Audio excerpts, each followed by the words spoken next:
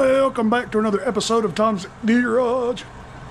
Had a lady yesterday bring me a push mower Troy built. Said it wouldn't crank.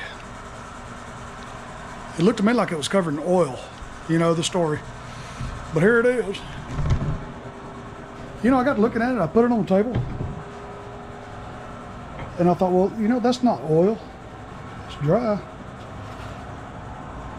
I noticed it was on the head.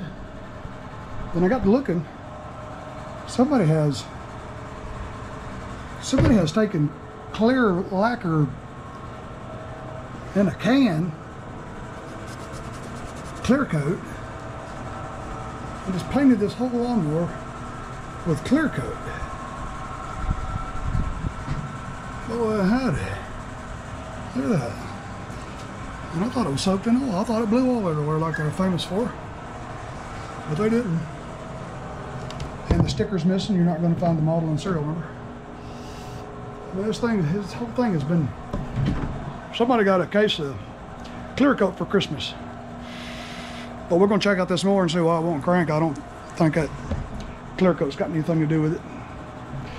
Or does it? I mean, look at there. They painted fuel lines and everything. Engine. Hang loose, man. We're going to find out why this thing won't run. Well, the first thing I'm going to do is check the oil. I always check the oil in everything I do the crank. And just bent a little bit.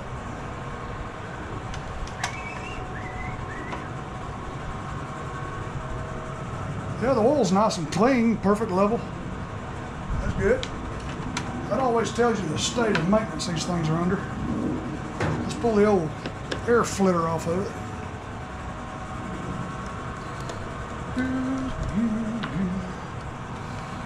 Not too shabby. Not too shabby.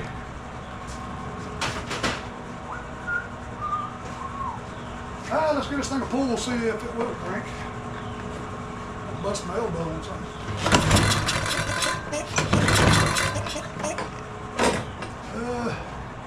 Always pick it up and check out the blade.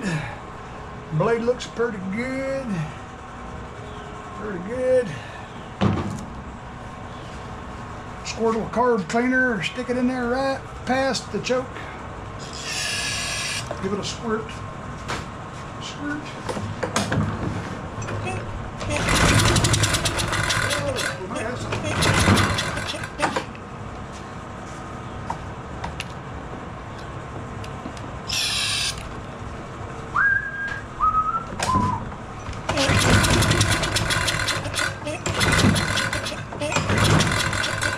I guess that's all it's going to do for us. Let me do it one more time. Waste a bunch of carb cleaner. Give it a good squirt this time.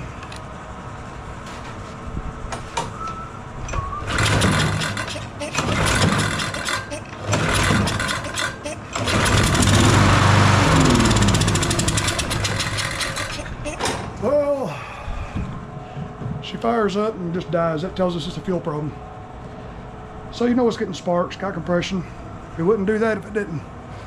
So let's pull the carburetor off, the fuel tank off, give it a good cleaning, and put it back together with some fresh fuel and see if that helps. Hang with. All right, let's pull this thing apart. Pull that thing apart. Pull it apart.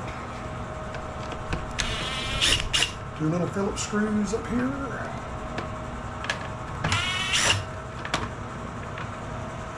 Out of the way.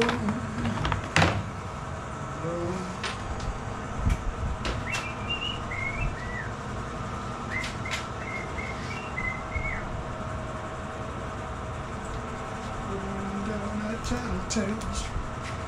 Oh, you went tattletales.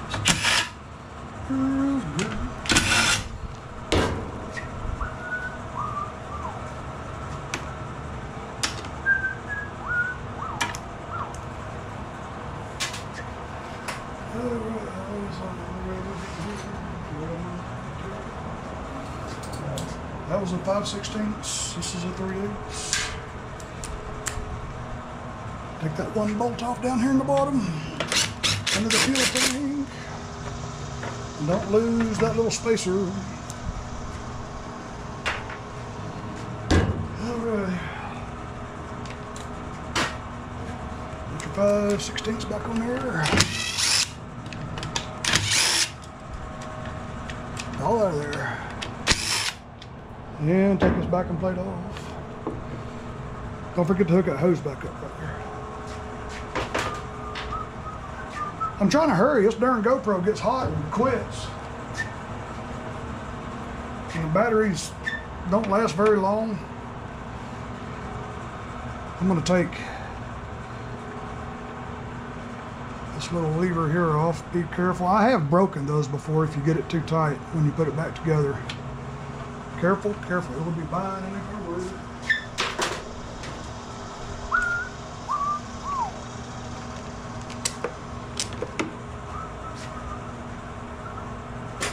Party in Atlanta at Tattletales.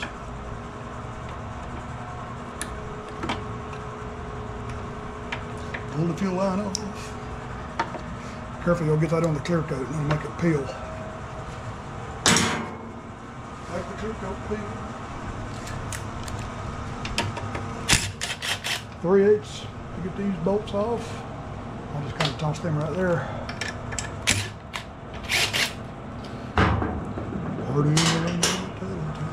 Every time I work on one of these and I go to take that bolt right there off, it always knocks my socket off the end of the extension. Do y'all do that? Every single time. Pull it off the throttle control. Well, golly, look at that. Look at that bowl gasket right there. All mushroomed. That ain't good. Looks like gasket sealer. It's the bowl gasket though. It ain't leaking. Okay. Pull the fuel tank off. And what I'll do,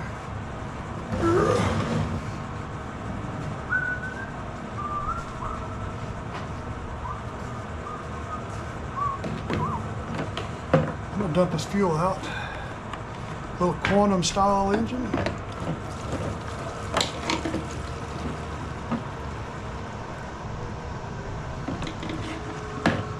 Full of trash, but some of that trash could have fell off the outside of the tank too, so you can't really tell. And always kind of let whatever's left in the bottom of it finish draining. Get it all out, because I'm going to take an air hose and turn this tank upside down and blow it and dry it out real good. Make sure there's no water or nothing in it, condensation.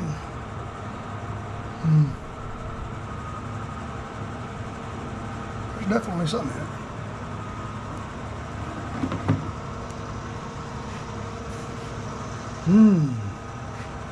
Can y'all see down in your boat? A lot of little floaties. Lots of little floaties. Okay. Now we'll clean the old gas tank and take the carb to the bench and do a carb clean. Y'all hang. All right, welcome back to Cooking Channel. Today, we're gonna make some beer battered pancakes with cube spam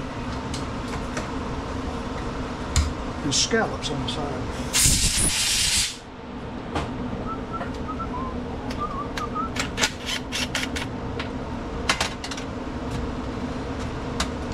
And I bet you that's why it won't crank. I don't know, it don't look like it's clogged up. You can't never tell though. I mean, you have to, even though it don't look clogged, you got to run something through it. That's why I couldn't see through it, because my big fat finger was on the other side of it. So that's how you can tell. You just get yourself an otoscope and get down in there.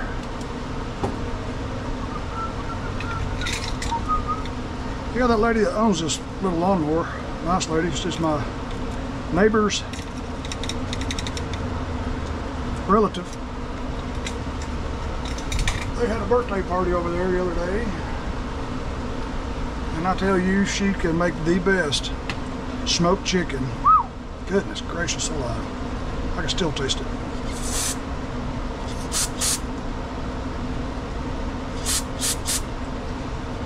delicious. She brought me a whole plate of it, boy. Ooh, it ain't good.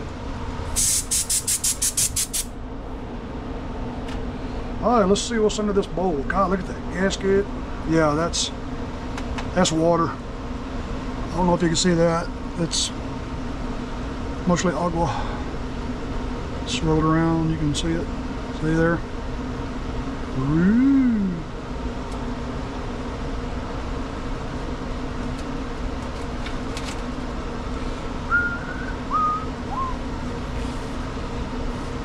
Smoked chicken.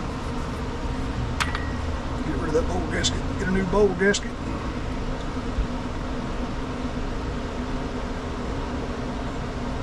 That's deformed right there, boy.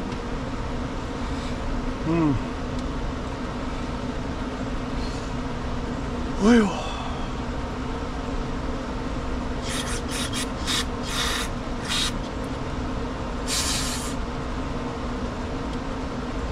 Get the whole. All I'm doing really is just blowing the water out of it. I can't tell you how many times just this week so far I've worked on push mowers with water in it. The heat of the summer, so much humidity, is just ethanol fuel. It just draws it right out of the air. Heck, we ain't had rain in a week.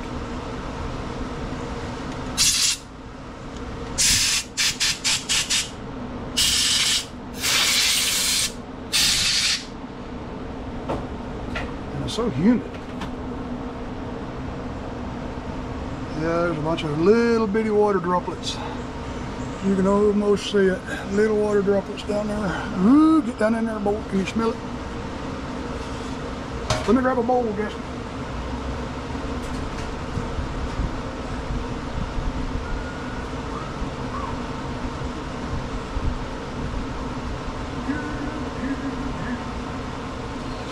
Hot lips, fingertips.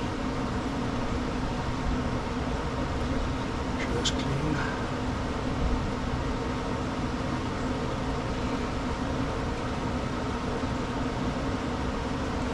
Nice and cleanly. Okay. The little gasket on that main jet there, it don't look like it's in bad shape. We'll stick it back on.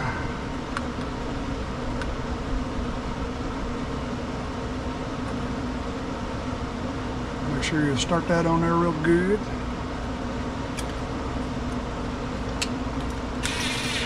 Run that down. Give it a good oomph. Who got me saying oomph? I think it was Rayleigh's got me saying oomph. Just give it a oomph. Oomph, oomph, oomph. Well, that looks pretty good. All right, let's go put it back together, boys. Oh, go ahead. Let's get her put back together. Put back together. One thing I ain't done yet is this.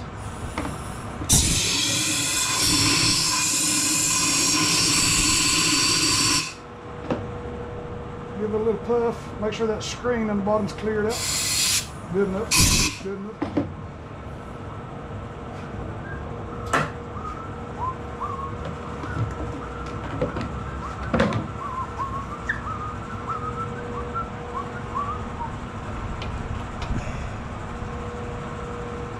Draw the linkage on there.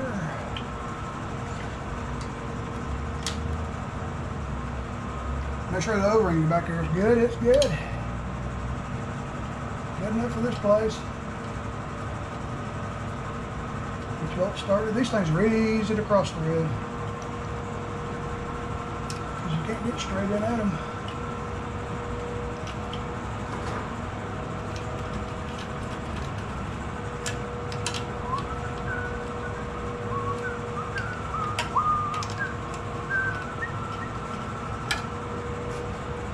Oh, Lord, Lord. A little bit. A little bit. Oh, good. Now I'm going to take that thing here. Be careful when you take this off, because if you pull it out of its groove on that side, you'll have to take the whole shroud off and get it back how it goes.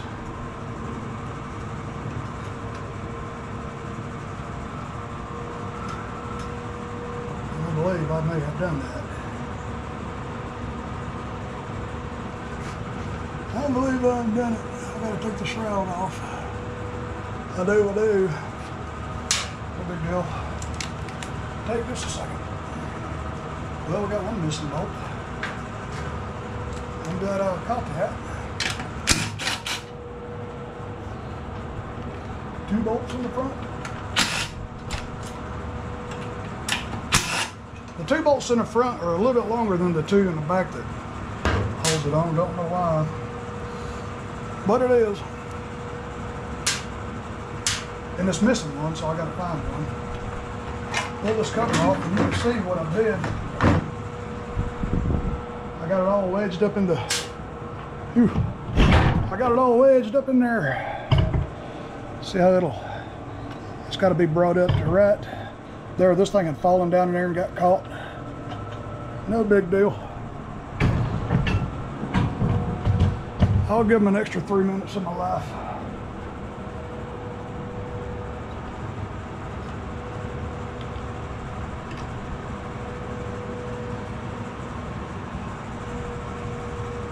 This auto choke, when it's not running, when it's cold, it'll be choked. But when the engine spins, the wind off the flywheel catches that and opens the choke.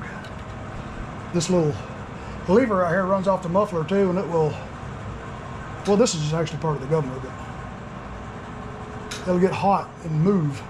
Anyway, I love these auto chokes, man. That was the best thing they ever done to these quantum engines. Got rid of that primer bulb. They did. Let me find another bolt for this thing. Make sure this hole ain't stripped. Nope, just missing.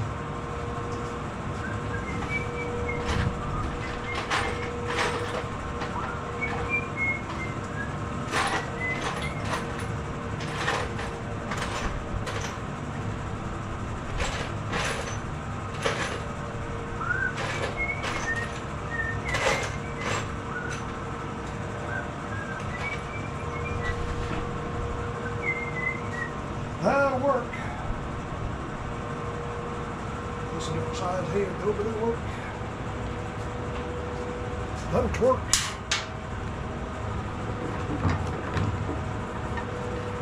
Well, I'll make sure the dipstick tube goes back down in there perfectly. And then right there,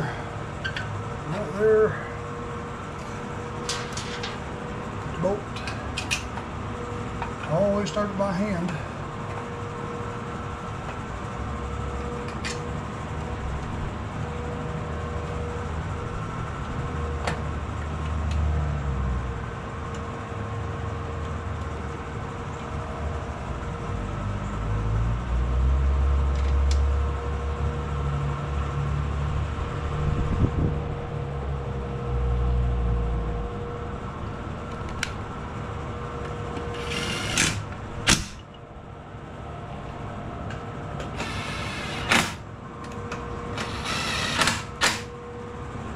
Oh boy. Oh boy.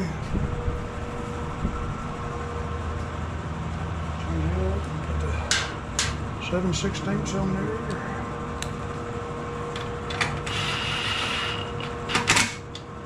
Turn that down. Okay, that's everything on. That's on. Full tank back on.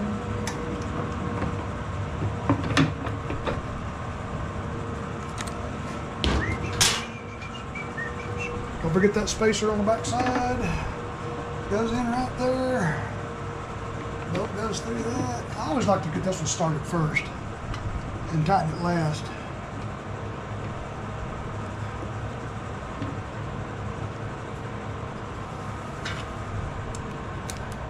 Run it down a little bit. Oop.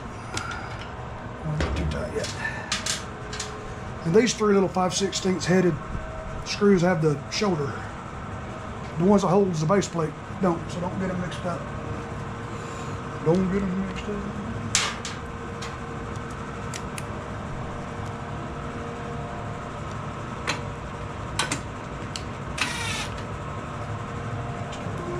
Oh, damn. It's Wednesday at noon. There goes the tornado sirens, man. This sounds wicked. Turn over the fan off so y'all can hear it.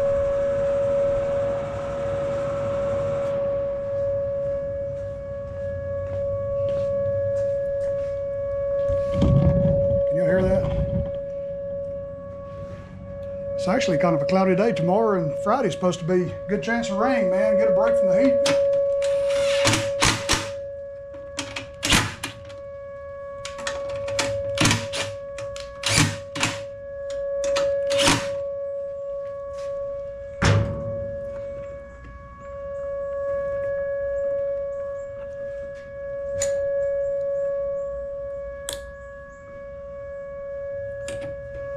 Get some fuel.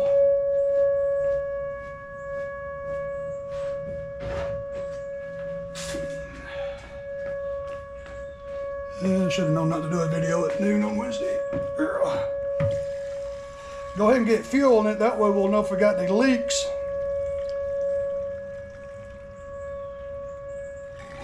That's enough fuel. Damn, gas is over $3.60 a gallon now.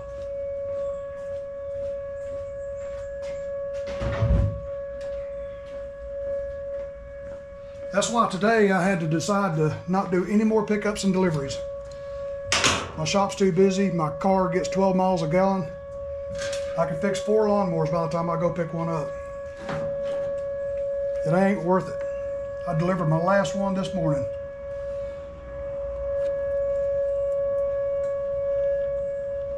And I got all the way back to the house and the lady said she couldn't get the clutch to move. Evidently she's never used a parking brake on that John Deere E130. I had to go all the way back to her house to show her how to operate the parking brake. Bless her heart. It was her husband's tractor. He's gone.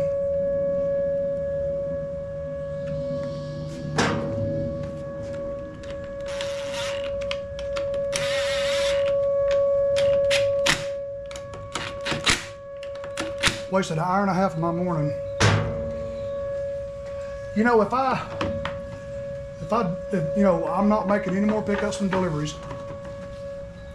Half the people that call needing it may go somewhere else,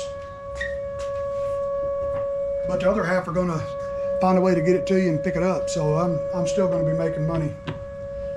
It just ain't worth it. How are y'all's shop? Do y'all still do pick? I ain't hiring nobody. I don't trust nobody. This is pretty cool. This is where they start the speaker system and start talking. Go ahead and listen.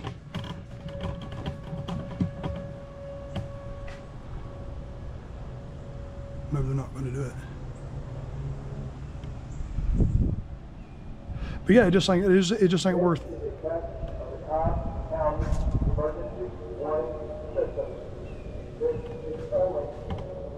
That's pretty eerie, isn't it? But it ain't worth the time, the fuel, the wear and tear on your car, making pickups and deliveries. I mean, if I needed it, if I had mechanics to pay, if I had overhead, absolutely. I'm the mechanic, I'm the business owner. I have to be the one to collect the money. I have to be the one to show the customer when you take it back, this is what we did, this is what we did. Operate it for them, show them, you're the mechanic, it's Tom W. Mower repair, you gotta be the one to take it to him and talk to him. It ain't good business for me to send Joe Blow out there that, you know, then they'll want to use your truck and trailer to do your deliveries, and no way. A lot of stress off of me, man. No more stress.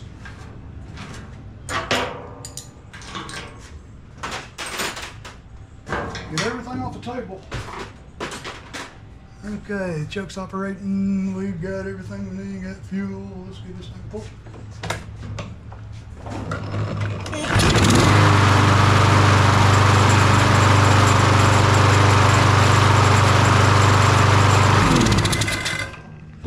And there you go. Y'all let me know if y'all have shops, if y'all have to deal with that.